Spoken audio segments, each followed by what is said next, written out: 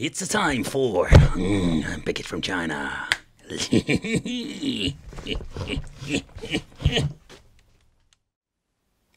Hey guys, welcome back to the channel. It's awesome that you're tuning in. So in this video we are going to take a close look at something pretty damn weird I found on Ali-Express. They call this the NupSup handheld game station. My biggest dream is to stay young forever. So I must say, like, when you're looking at Ali-Express, sometimes you find these weird handhelds popping up. This thing called the Handhelds, I have no idea how to pronounce it, of the brand itself. There is nothing filled in. It seems to be like we're having different editions, like HD screen, IPS, 4x3 and the 5-inch edition. But which one this is, I have no idea. The only thing it says here, like the 5001 model. So I'm guessing this is the 5-inch edition. Micro SD support. It has support for all kinds of systems, even up to PlayStation 1. We can listen to music, watch a pretty movie. We're having like a recording, like a microphone built in, and TV out functionality with an HDMI cable or HD cable. So that is the most interesting part about it. Is this thing actually any good? So let's take a close look at it in the inside. Okay, so they did a very nice job packing it up. It comes even with a nice screen wiping cloth. Then we're going to get, let's see, a very long micro USB cable. Oh, at least you're not using like the really old school version of the mini USB. So the handheld itself, the design is quite interesting, quite unique. As you can see over here, like the model looks similar to one of these Kitty devices. Yeah, the X15 if I recall it correctly. Here we're going to get the control for the volume, select start, ABHY. Only going to get one analog stick. Sadly they put the D-pad or the 4 buttons that need to be D-pad over there. Shoulder buttons, 4 of them. And here we're going to get the CF card on and off.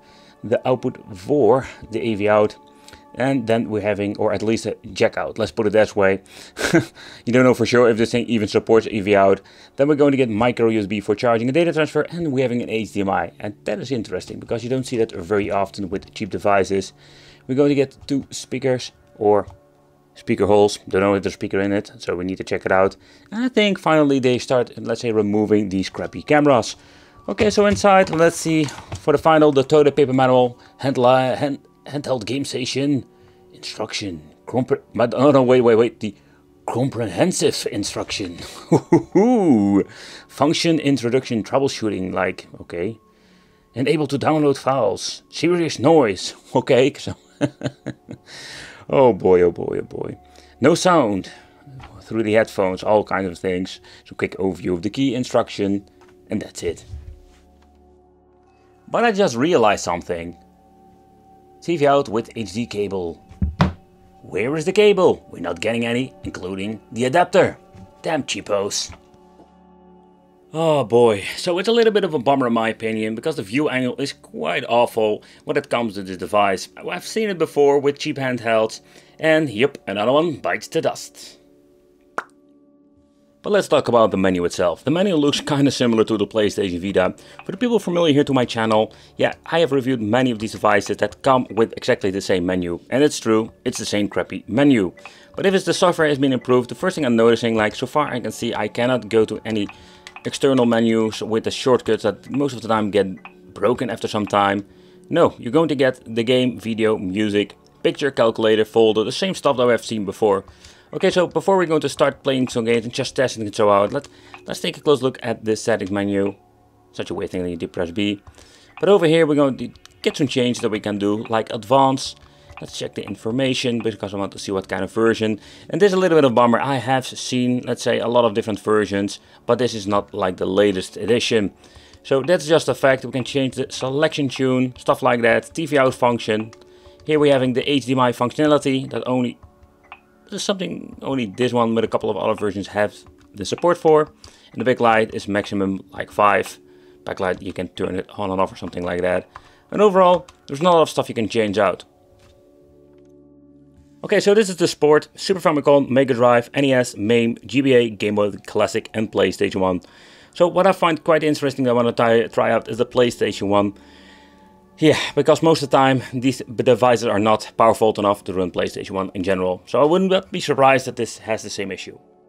Another interesting feature is over here the quick load, quick save. But when you go into the settings, here we can change out the screen But take consideration, full screen is just using the widescreen. Original size has some different meanings. But with the Game Boy Advance you're going to get a very tiny screen. So in my opinion, scale, original size, it's a mix when it comes to aspect ratio. And overall, it's not very great. But just wanted to show you. So let's boot up some games and let's see what happens. Okay, so the audio itself is quite good. It goes very loud. But I can already tell you, this is not looking good. The audio is really slow. And for the first platform, it's just messed up. What the hell? Okay, I was thinking there was a big sound delay, but...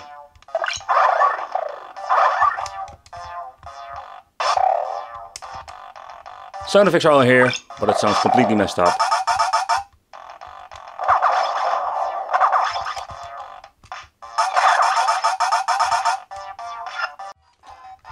Okay, another weird thing is like there is a lot of difference with the sound between the emulators.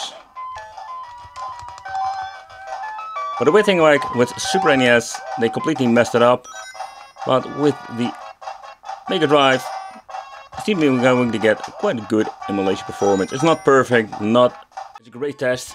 Because I noticed with the first generation it didn't work at all. So somehow they managed to don't mess up the Mega Drive part, or Genesis as known by the US watchers. And even the sound is not bad, but this is the loudest it goes. Like, it's such a weird thing. All the sound effects are here.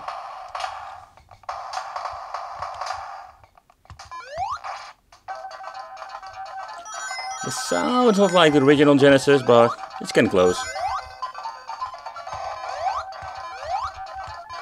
The analog stick is also very responsive. You can compare that with the Nintendo 60 and Nintendo Switch, I mean.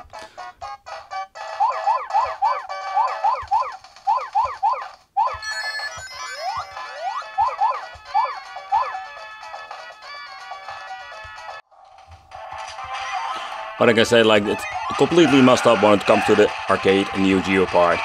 So it's always the same stuff with these handhelds. I mean, like the reason is why I sometimes hate just these handhelds in general. Like they don't improve it, or they improve in certain platforms like Mega Drive, and they keep like messing it up with Neo Geo.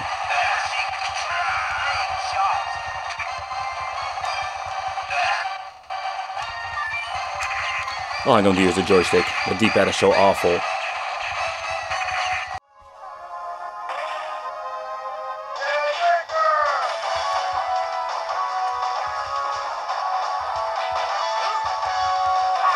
But some main games seem to be running just fine. At least good enough to enjoy.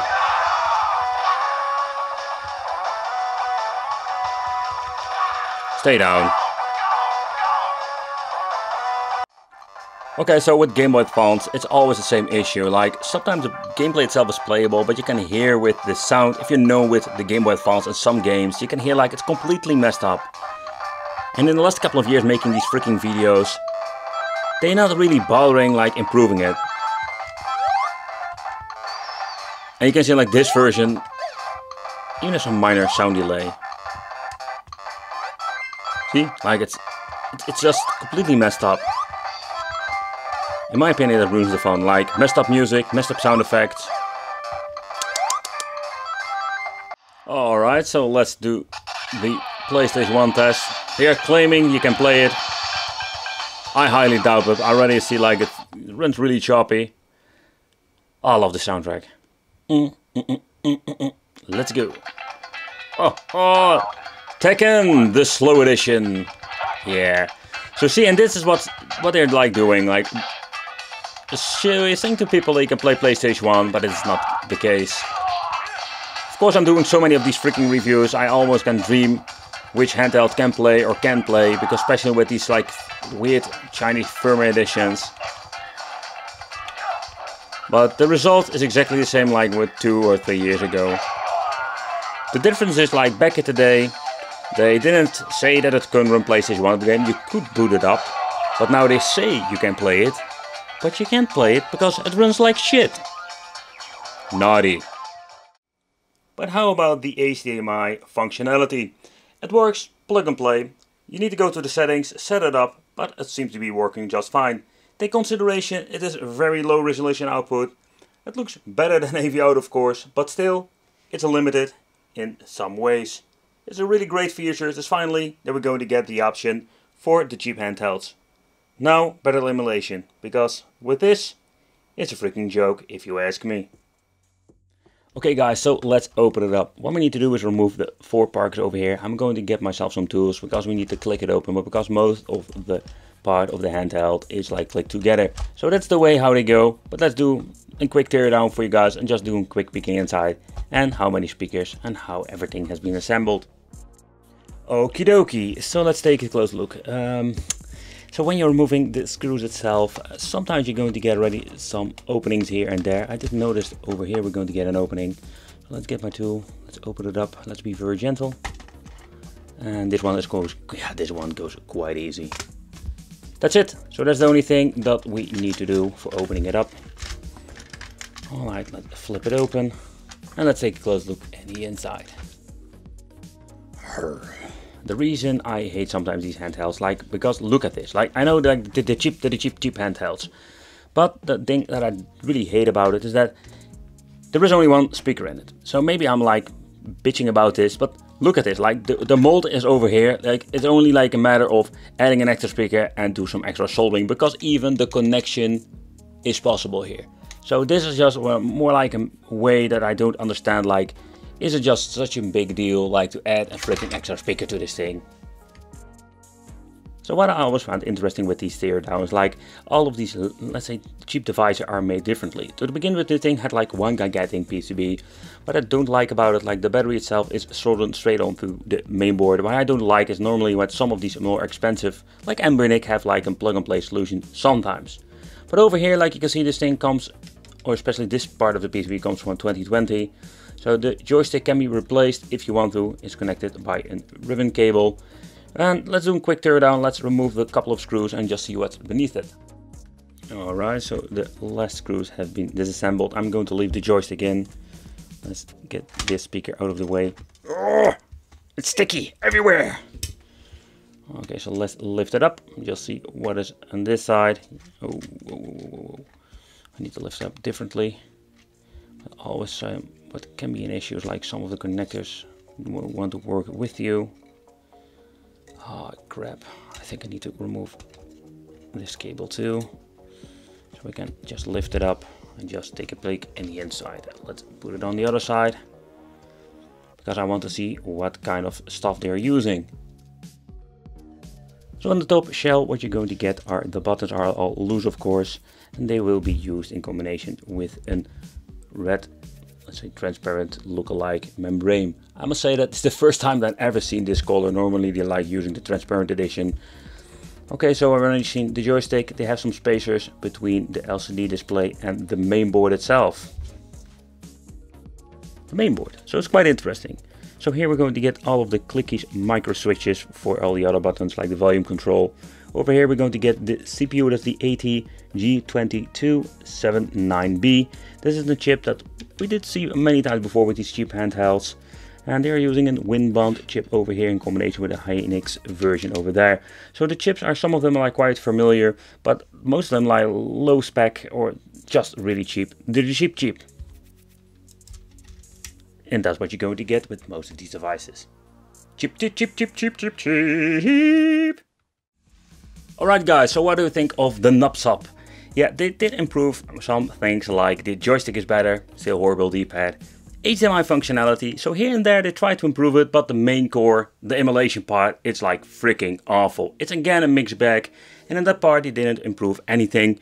So the fun fact, like when you're reviewing all of these handhelds over and over again, you can see like the minor differences. And the NupSup, I think it's not worth it. Like, it's another device in a row of devices, like the cheap devices that are, in my opinion, not really worth it, simply because the emulation is very bad. And even if there are like some certain platforms playable, there are so many better options out there that cost like a fraction more and you have better options. But thank you for watching, consider subscribing, hit the little bell, become one of the Wicked family, and it will be great to see you in the next video.